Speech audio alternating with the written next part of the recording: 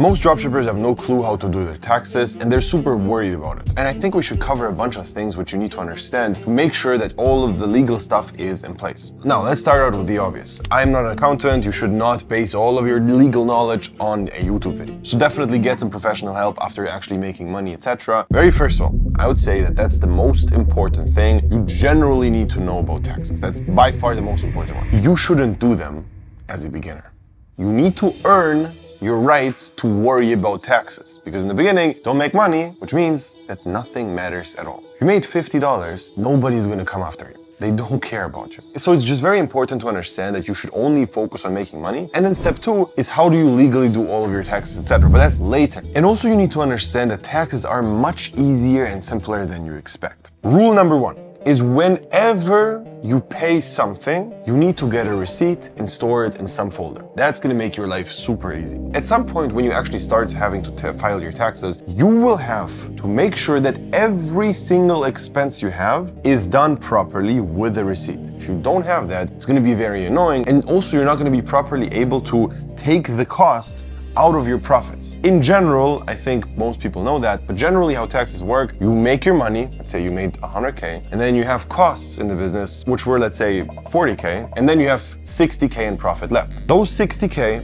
you need to tax. That's the money you need to tax. Usually, in some cases, you have to have like VAT, and that's basically taxed on the whole 100K, which is just like the revenue tax, but that's just for European people. Normally, you have to pay taxes on profits. So you need to make sure that that profit on paper is as low as possible. That's just generally the rule. How do you do that? With cost. And you need to make sure that the cost is filed. The main problem is going to be that most people are lazy and they're not going to send you receipts. So for example, you pay your supplier and he doesn't send you like a proper receipt and that's it. This is going to shoot yourself in the foot big time if you don't do this the right way. I have done this mistake, and after a couple of years, I basically had to file all the taxes, etc. I texted the suppliers and there were nobody there because the supplier was dead. He was out of business. I don't know what happened to him, but he didn't ever respond to me ever again. I had a huge problem with reaching every single supplier I have ever paid because I didn't do that. It's very important to make sure that the receipts are there. Number two is ideally have one supplier, because that's a very, very annoying cost thing where if you change like 25,000 suppliers all the time, it's going to be pretty annoying to file the taxes. And also, if you use AliExpress,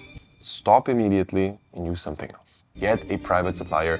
AliExpress invoices are the most annoying thing you're ever gonna see. So the other big thing is VAT tax. And that's basically really relevant in Europe and not as relevant in any part of the world else. If you live in Europe and you sell to Europe, you have to pay VAT tax, all right? So for example, in Germany, you have to pay 19% on top. Let's say you made 100K and you had 100K in costs. So you broke even on making 100K. You still have to pay $19,000 in VAT tax. That's very important to consider. If you sell to the EU, you must be profitable. Everything which is unprofitable is going to crush your business because you instantly are in debt. So just make sure that that's something you always consider, because you need to understand that it's much more profitable on the same profit margins if you sell outside of the EU. If you sell to Europe versus US, you literally make the same exact money, but on one you have to pay VAT, on the other you don't. There are loopholes for all of this. I'm not going to get into that, but it's possible to get around it if you really try to, and it's kind of expensive, but it's possible. But anyways, that's just the foundation. The other thing you need to do is profit tracking in the end of the month. Every single month, you just have to have one sheet where you generally know how much you made, how much you lost, including fees, supplier costs, ad costs, things like VA costs. If you hire some person from the Philippines and just send them money, do you think they're going to send you a receipt?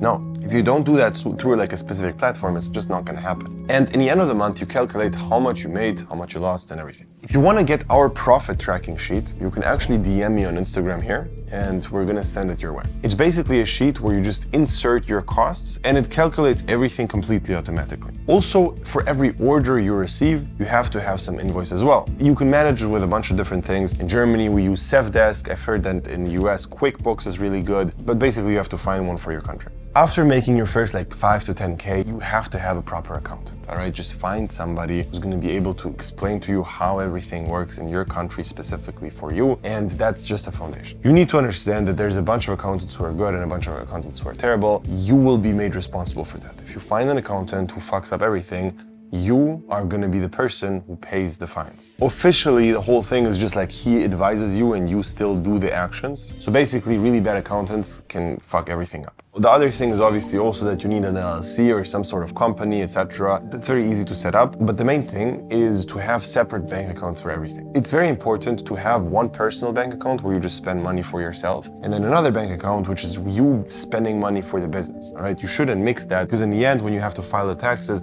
it's going to be a mess to identify which cost was private and which cost was for the business. It's just annoying for you and the accountant, and you shouldn't do that. So if you've done it so far, all right, fine. I did it as well for a while, but you need to cut that and make a new bank account and only start paying everything for the business from that account. Also, you should pay yourself onto the private account. Let's say you made 50K, everything is amazing. You want to pay yourself and spend something. From the 50K, you should pay yourself whatever you want and put it onto the private bank account and then start spending. That's very important. And here again, keep in mind the taxes. If you made 50K, you made 25K in most countries. Just put away half for all the taxes and stuff like that, just to make sure that everything is clean, and then you can start spending. Also, as general advice, I would not recommend paying yourself more than like 20-25% of what you're making. So if you make 10K, you should be paying yourself 2, and basically have money liquid in your bank account so you can make investments. So yeah, that's just the basics you need to understand about accounting, but obviously